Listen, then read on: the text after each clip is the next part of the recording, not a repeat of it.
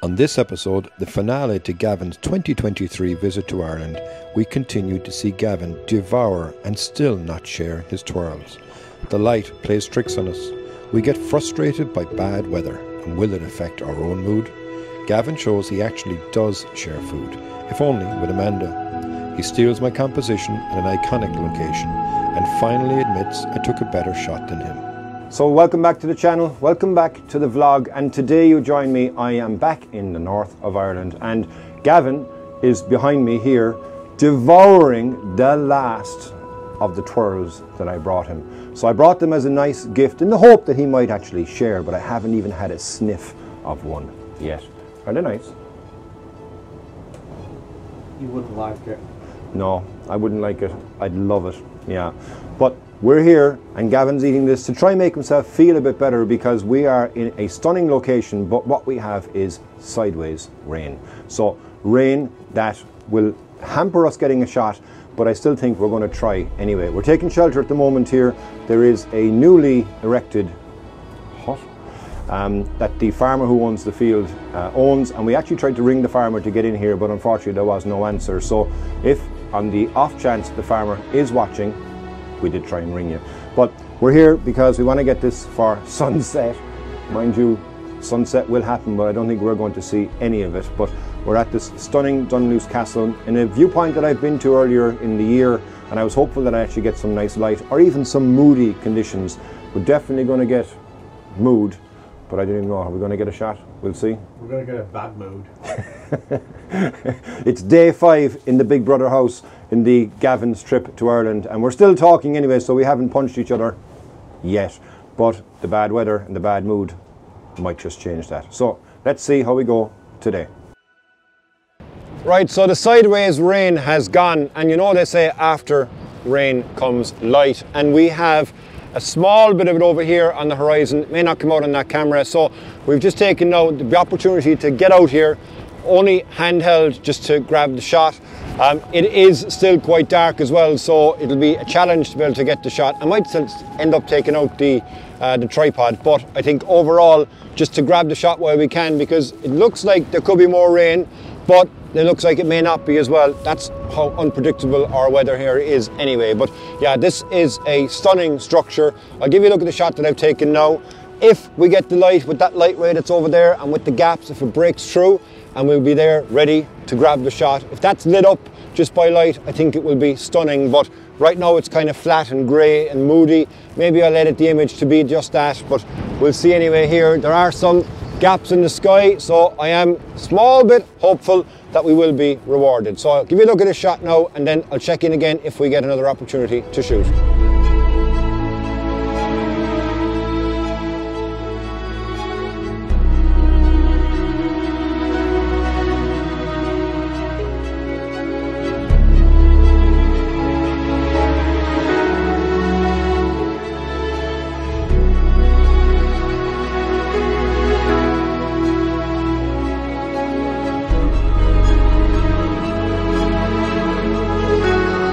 So what is usually the case is we get light in every other place than where we want it.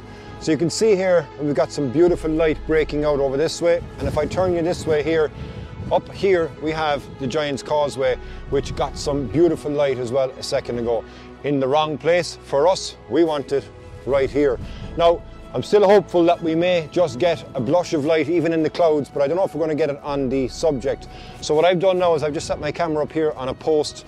Didn't even bother getting out the tripod because I wanted to go handheld with the wind, but the post seems to be holding it quite steady to do a time lapse. I have on the post, it is at a bit of an angle, but hopefully I'll be able to fix that later. I don't exactly have the skills to straighten out the post that's been put in there, so I have to make do with the tools that I have. But I think that should be nice because with the movement in the clouds, they're going extremely fast over this. So no light in it so far, bit of a time lapse, couple of more shots, give you a look at those, and we'll continue to wait now, and hopefully this light that you see here behind me starts to come onto where we want it, to there.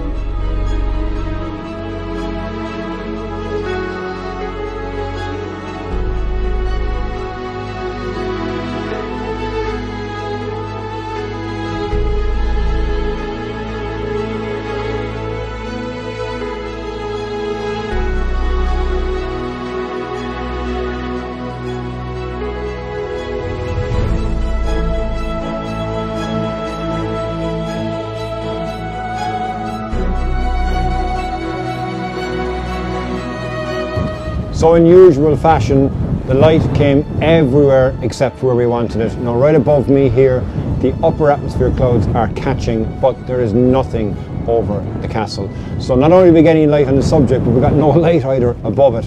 But I took a shot anyway for the sake of taking a shot. I think I got a bit of a blush of colour in the top right hand corner of the image, but overall, once again, Dunluce has eluded me from getting a nice shot. I am hopeful that we'll get something nice in the morning, because our trip isn't over yet. We've got one more location to go to, and again, it's a location that I have been to before, Gavin has been to before, but it's a place that has always good for shots, and that is the Dark Hedges.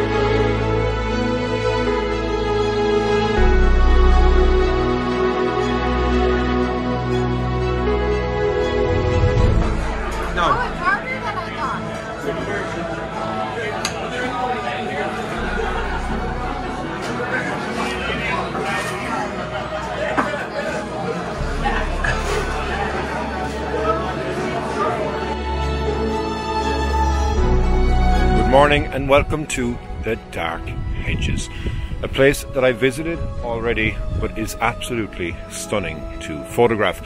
And when I'm here with Gavin, he, very similar to me, had said he'd shot it before, but he wasn't happy with the shots that he got. So you know what, when in Rome, we said we'd come and have a look, and we're here for dawn. And looking at the sky behind me here, as you can see, this big brightness, is it's quite clear. It's also clear on the other direction. Now the sun is going to come up over here, and what we want is the light to come in and stream in through the trees. So I'm going to get a shot set up anyway here now. It's still maybe 25 minutes until sunrise, but already it's bright enough. I'll get a kind of a blue hour kind of darkish exposure, but I'll get one of you set up here, and then Gavin will be arriving as well in a moment, and yeah, we'll check in again then.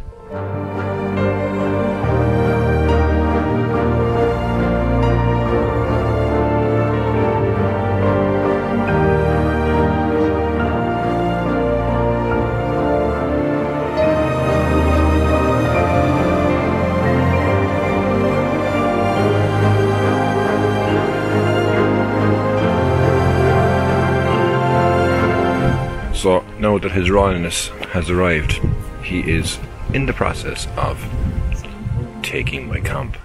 And there is only one comp really from here, and you have to be in the middle of the road, and because I was the first here, obviously I took the middle of the road. But I'm a nice guy, you know, contrary to what he said, I will share it. So he's now in getting as close as he can to my comp. He'll probably end up moving my camera and it'll go in the ditch in a couple of minutes, but that's okay as well. But I think we'll just wait now for the light. The sun has risen, but there is some small bit of cloud on the horizon, so waiting for that now to break, and then hopefully we get some nice light streaming in through the trees.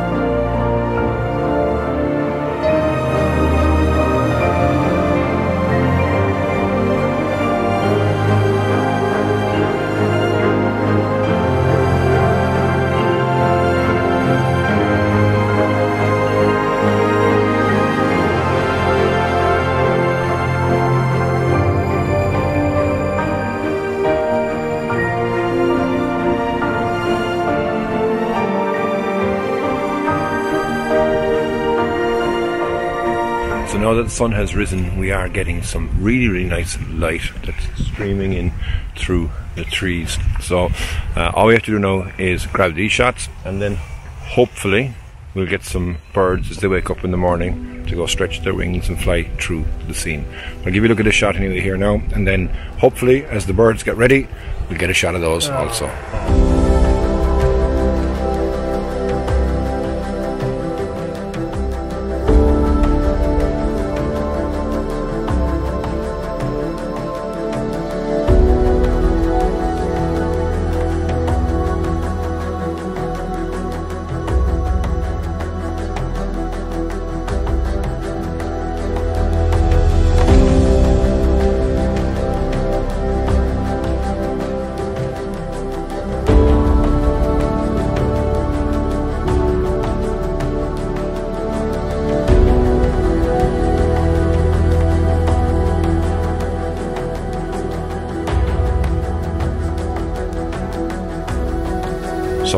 What was that, Gavin?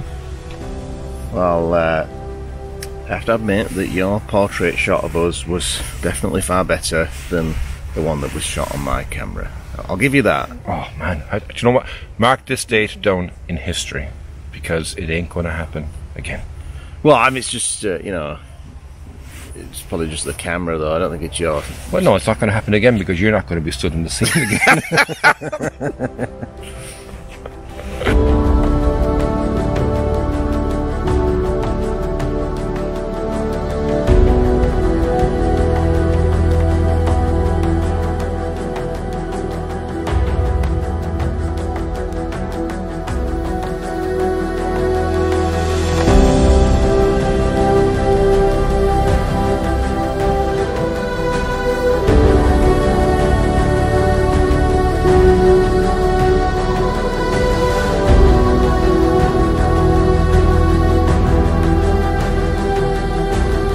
So the light now has had its peak. It's gone a bit too high in the sky, a bit too harsh. There's a bit of cloud right that's giving it a small bit of diffusion, but overall I'm really happy with the shots that we got here.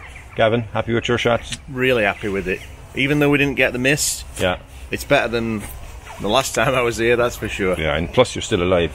Yeah, I didn't nearly die this Nearly time. die, yeah, yeah. And you know what? It also comes to the end of my trip hanging out with these two guys. It's been their absolute pleasure, even though it should be my absolute pleasure. But I hope you enjoyed yourselves. I hope you enjoyed Ireland. Yeah, it was good.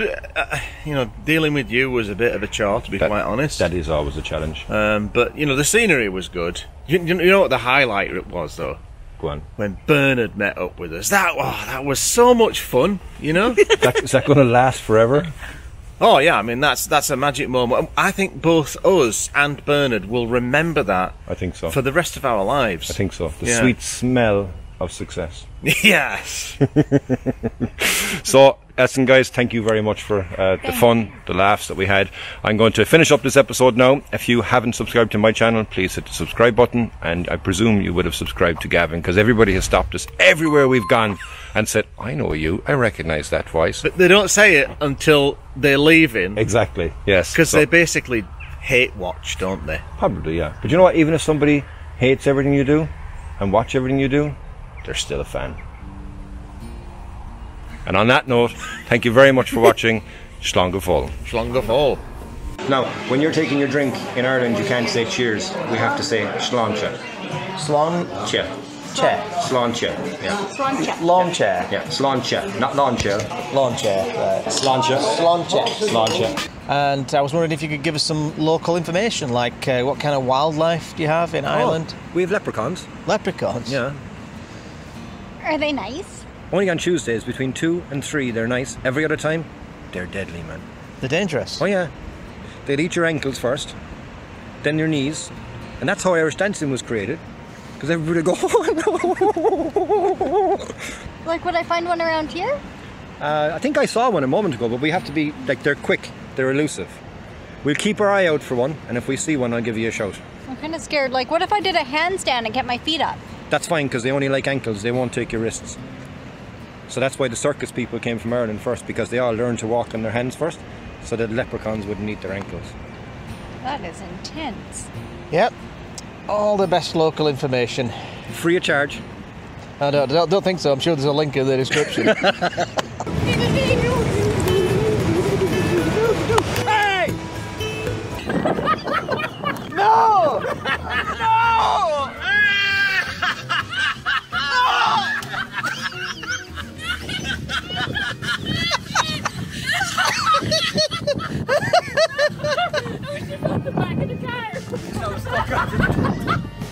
He told me it was a bag of sand!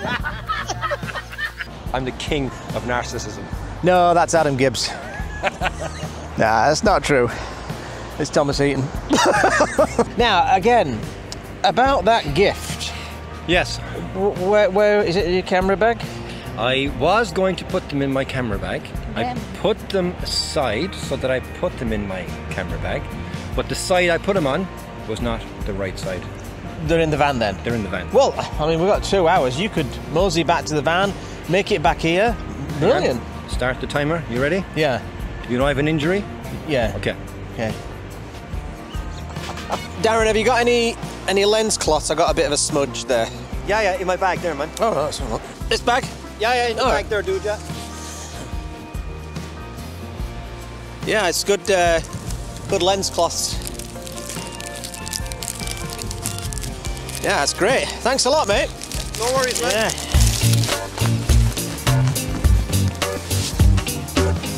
She's just packing up now. Do you think you could give us those twirls you were talking about? Look at that. A full pack of 10 bars. 10? You wouldn't like them, love, I don't think. They are hard. I don't think you'll like them. Bad knee-itis, bad back-itis, and old man lazy-itis. I think it's more a case of bullshit-itis. you like the Guinness, right? But you're not drinking the Guinness there, Daryl. No, I can't. My belly is big enough as it is. If I drink too much Guinness, then it'll just be maybe like yours. Well, that's been an absolutely brilliant shoot, lads. Thanks so much, Bernard, for showing me where this was, and thanks to you. However, I've got to be honest with you, I'm a little bit upset that you keep plugging your bloody books in my videos. Sorry about that, Well, I think as recompense, I believe that what you ought to do is plug a proper book. And I think if you could just mention that. If you are looking for a book with mediocre images, but fantastic stories to go with said images, this is the only book. And I'm so happy to hold it in my hand with the author of said book, who actually has pre-signed it. To Daryl. Enjoy. It's not a guy called Adam Gibbs now, don't get that confused. It's a guy called Gavin Hardcastle. Where did you buy his book? Well, I'm glad you asked, actually, Bernard, because there's a link in the description below. Oh! Well, if you enjoyed this video, if you learned something, or if you just enjoyed the shenanigans, give it the old thumbs up and subscribe to the channel. Don't forget to tickle my bell, and we'll see you in the next one. Subscribe to my channel too. No, don't worry about that. Come on, I need the help. Come on. Bernard, have you got a channel? No. Link to his Instagram page in the description. All right, bye. Bye.